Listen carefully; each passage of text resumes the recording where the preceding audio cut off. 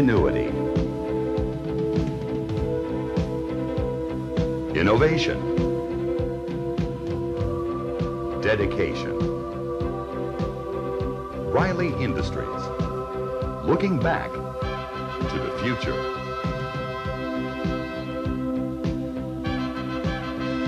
Reilly Industries is a supplier of component ingredients to a remarkable list of products, from vitamins to breakfast foods, from pharmaceuticals to shampoos, from pesticides to protective coatings for underground pipes.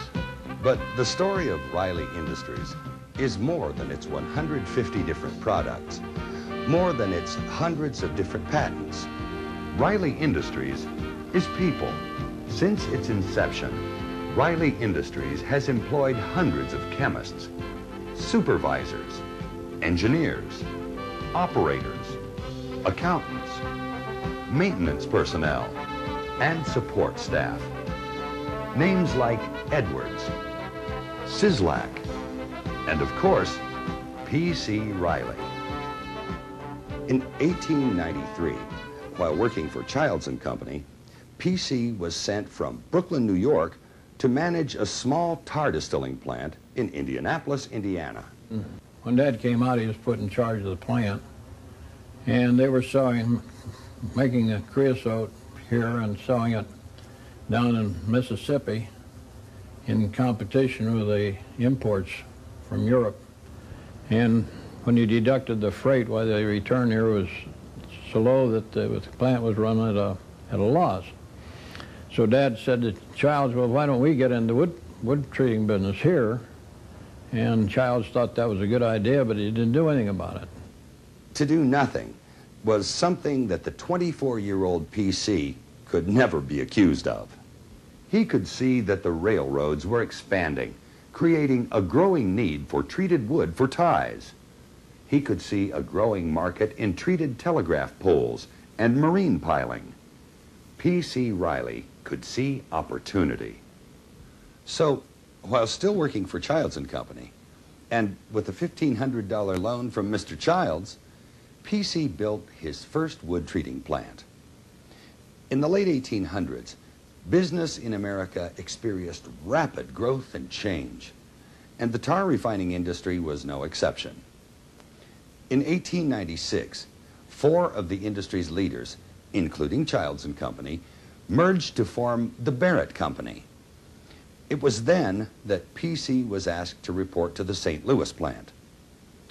Realizing the impact this move would have on his wood treating facility, P.C. took action. He purchased the Indianapolis plant and, along with a partner, began operating what would be known as the Western Chemical Company. In a constant effort to find new markets for his creosoting business, P.C. discovered that cities in Europe, such as Paris, were paving their streets with wooden blocks that were quieter and more efficient for the horse traffic of the day. And although P.C. was not the first to discover this innovation, he was one of the first to take action. You see, most people saw these streets as being paved with treated wooden blocks. P.C. saw them as being paved with gold. By 1905, P.C. Reilly was the sole owner of the Republic Creosoting Company, Incorporated, which supplied treated wood blocks that paved the streets of New York, Chicago, and Indianapolis, to name a few. A company which, like its owner, would continue to be a leader by innovation. As Republic grew, P.C. continued to be involved in every aspect of the operation, and although his formal education extended only through high school, his drive and thirst for knowledge helped to shape the refining industry. He was a hands-on operator, and so he was out in the lab quite a lot and ran distillations and so forth. He noticed that when they put the tar in a flask to distill it, using a Bunsen burner to heat it, some of the distillate would condense on the top of the flask and drop back into the tar it was in the. And so he thought, well, that's kind of redundant, put it in there and try to have to distill it out all over again. So he figured out if you insulated the top of that flask, why the top would be hot enough so the material wouldn't condense. And then he found, after he did that, then he found that he was getting more oil from the tar than he had been before.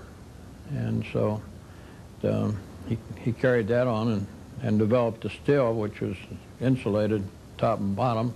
The Reilly still did produce a greater quantity of much heavier oil. And although the distillation process of today has changed radically, many of the concepts remain the same. P.C. Reilly was once quoted as saying, "Our country has reached its geographic frontiers, and to continue its growth and progress, we will have to seek new frontiers in the field of research." As early as 1920, he established a research laboratory that would soon boast a staff of 7 chemists under the direction of Dr. I.H. Derby. It was there, in a 2-room lab, that P.C. began to realize the fruits of research. When I came, we each one were assigned certain things we might do. One was on naphthalene, and one was on flotation oil, and one was on carbazole, and so on. Well, I was sort of I wasn't assigned to anything particular, so I started with the pitch coke, Mr. Reilly's pitch coke, which was produced. He was the only one, you know, producing pitch coke in the country, and I found that I could produce a carburizing compound from that coke, basically from that pitch coke. With chemicals, I could make a carburizing compound for case hardening automobile parts, such as camshafts and piston pins and gears, and I patented that product, and that was sold to all the automotive companies and others who were case hardening. The company continued to grow, both through the development of new products and the construction of new refineries and treatment plants. But it was on May 15th, 1932, that P.C. Reilly may have made the most surprising move of all. During the depths of the Depression, he purchased the bankrupt International Combustion Tar and Chemical Corporation, a purchase that included 6 tar refineries, a purchase that would change the tar refining industry. Those plants added a couple of new products. Naphthalene, we hadn't gotten into naphthalene yet at that time, so we got into naphthalene in a big way. And then the phenolic resins that we're making at Newark plant, the Newark plant, making phenolic, those 2 products, and then also road tar. And we started with road tar, at that time. But then almost immediately over the next few years, we got into pipe enamels for pipe, oil and pipe lines, and that became a big product. Throughout the Depression, the Reilly companies continued to thrive. In fact, Republic Creosoting and its affiliate company, Reilly Tar and Chemical, were successful in retaining their entire workforce during a period when most businesses were struggling and jobs were scarce. The creosoting division continued to produce railroad ties and utility poles, along with wood blocks that were now most commonly used as flooring in factories. The tar refining division continued to produce creosote oil, along with a variety of roofing pitches and other tar-based products. But even then, P.C. realized that these markets would have a limited life, and so more and more emphasis was placed on chemical research.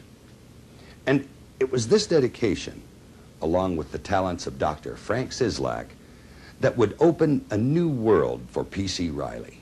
At the end of the 30s, I think it was, the DuPont came out with this Zealand water repellent product, and they needed more pyridine than we could supply. See, pyridine was a product that was a byproduct from light oils from the steel industry and from coal tar, light oils. It came in about 40, I'd say about 40, this demand, and so that's when Dr. Sisolak started the research. He saw this coming and started the research with a whole group of his men. Just put a whole bunch of men on it and made a big job of it. So, but it took him about, although he could get small amounts of pyridine, you know, by different reactions, they took 4 years to get a catalytic method of producing pyridine synthetically. And it was this catalytic development that what brought it about. You see, when we get pyridine synthetically, we get 3 byproducts. We get alpha-picoline, beta-picoline, and gamma-picoline. And those are methyl derivatives of pyridine itself. It's closely related. So Dr. Sisolak is to be credited with the development of a whole new chemistry of pyridine. Pyridine, in its natural form, is only one of almost 700 different chemical compounds to be found in coal tar. Its contribution to the whole is less than 1%, yet in synthetic form, its contribution to the world is truly amazing. Even today, pyridine can be found as the active ingredient in the production of dandruff shampoo. When converted to cetylpyridinium chloride, it becomes a powerful antiseptic found in mouthwashes. And if used to produce aminopyridine, it becomes an ingredient in antihistamines. From alpha-picoline comes a product known as 2-vinylpyridine. It was during World War II that Reilly chemists developed this material in hopes of finding an alternative to natural rubber. Although not a suitable replacement for natural rubber, 2-vinylpyridine today is widely used to bond nylon, polyester, rayon, and fiberglass cords to the tires on your car. Gamma-picoline, used in the production of 4-vinylpyridine, remains an essential ingredient in the production of instant photographic film. In addition, from gamma-picoline comes a chemical known as isonicotinic acid. At the time of its discovery, like most products of research, its uses were little known. Frank Sisolak would send out these new chemicals all through research laboratories all over. Well, the Hoffman-LaRoche picked up the isonicotinic acid was the product that he sent out. Well, they made the hydrazide of it and found that it was a cure for tuberculosis. In combination with a drug known as streptomycin, isoniazid, or INH, became the first successful treatment and cure for tuberculosis. It was this type of discovery that motivated P.C. Reilly. And yet, sadly enough, he would never live to see the first commercial-sized production from the chemical division. After P.C.'s death in 1952, the company continued to grow, with the guiding hands of Carlton Edwards, Tom Reilly, George Reilly, and P.C. Reilly, Jr. Reilly Tar and Chemical would build on a vision of innovation and growth set in motion nearly 60 years before. Yet this course, as in the past, would be one of change. By the early 50s, the chemical division experienced a rapid growth that was only equaled by the rapid decline of the wood treating industry. As railroads began to topple from the weight of insolvency, many of their suppliers did the same. And it was then that Republic Creosoting, the wood treating division that had supported the company for many years, could no longer be operated at a reasonable profit. By the late 50s, Reilly Tar and Chemical consisted of a strong tar refining operation and a chemical division that was still in its infancy. Yeah, we had a couple of good products in those days, but really was limited to isoniazid and vinyl pyridine, and the pyridine business was just starting to be a glimmer, and the niacin business was still we were just making the occasional odd lot at that time. So all these things were still very small, and at that time we were still very American oriented. When I started, there wasn't much of a thought of the international market. Pete Reilly and Frank Sislak, I think, seized on that if we were going to be successful, we should be an international business. It's the nature of the scientific business that you have to be an international business. And Pete and Frank seized on that, I'd say in the late 50s or in the early 60s, and started to build a range of contacts around the world, and that led to exports and getting to know customers. And in terms of Midwestern businessmen, they were 15 or 20 years ahead of their time. One of the contacts Pete Reilly developed was Imperial Chemical Industries of Great Britain. And it was the building of this relationship that caused expansion that P.C. Sr. may have only dreamed of. By that time, we, of course, were in the synthetic pyridine business. So Frank Sislak and I used to talk with him, and we were shipping it to him in drums from here to coast and over to Liverpool. And so I told Frank Sislak, I said, these people are going to want this in bulk, so let's figure out how to do it. And figure it out they did, in true Reilly fashion. Today, the Reilly plant in Tertre, Belgium, is large enough to supply a growing number of customers in Europe, Eastern Europe, India, the Middle East, and China. Today, Reilly Industries continues to grow by the development and introduction of new products to the marketplace. In addition, Reilly Industries is growing by diversification. Two recent acquisitions to the Reilly family include Wendover in the late 80s, a company specializing in potash and magnesium chloride. Wendover provides Reilly Industries with diversification into inorganic compounds such as potash used in fertilizer and magnesium chloride used in ice and dust control. And Morflex, purchased in 1990, is a specialty chemical producer of plasticizers used in medical equipment such as blood bags and tubing, and food storage products such as Saran wrap and DEET used in insect repellent. In addition, Reilly has recently formed a joint venture with EnviroSource of Stamford, Connecticut. Solar Aluminum Technology Services, or SALTS, will recycle salt cake, a byproduct of aluminum processing, into commercially valuable products.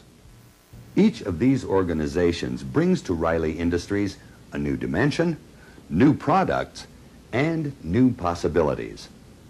Yes, Reilly continues to grow, but along with this growth comes a commitment to programmed innovation, strategic business unit activities, total quality, and responsible care.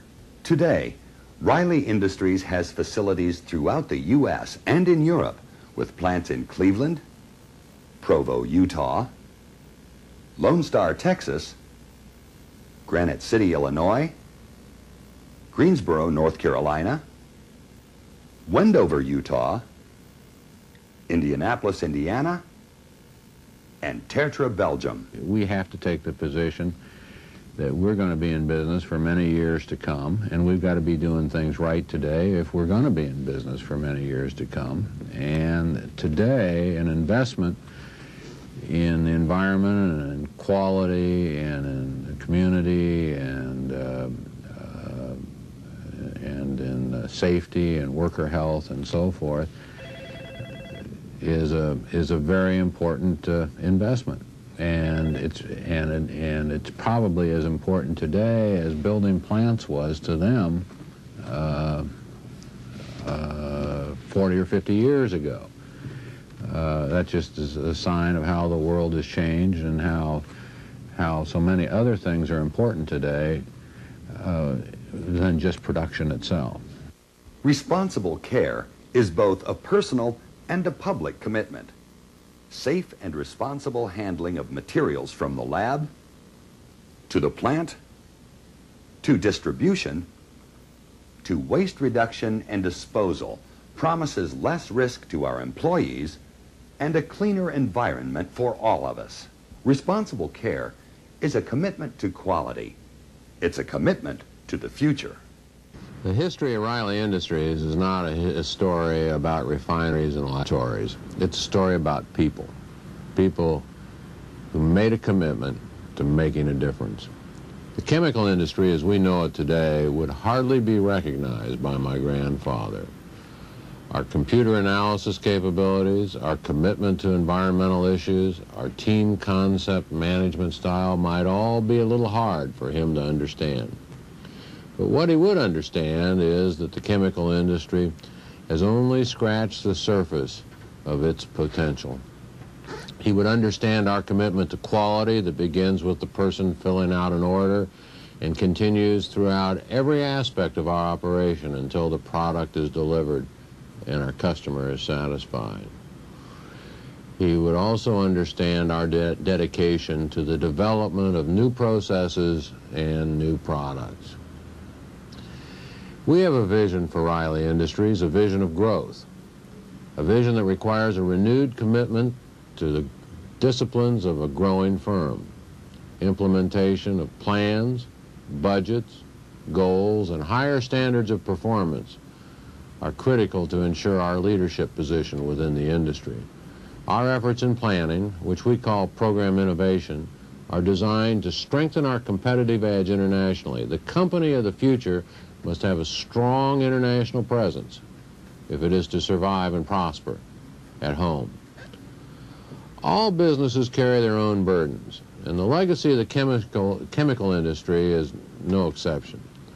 With that in mind, our efforts in employee health and safety, communications, and environmental care require the attention and the support of everyone associated with Reilly Industries. For this reason, we're signatories of a program known as Responsible Care. Acceptance of responsible care principles is a condition of membership in the industry's two primary trade associations, which we belong to. At Reilly, responsible care is a major part of the way we will continue to do business. Improving our way of doing things is essential to the future of the company. For this reason, we've established a formal quality improvement process. Quality does not simply mean the quality of the product we produce and ship. It means the quality of what we do. Almost every function can be done cleaner, easier, and more effective. Our commitment to ingenuity, to innovation, to progressive marketing, research and development, and management techniques is a commitment to the future. A commitment that was first made almost 100 years ago by P.C. Reilly. At Reilly Industries, we're continuing to seek new frontiers through the spirit of innovation.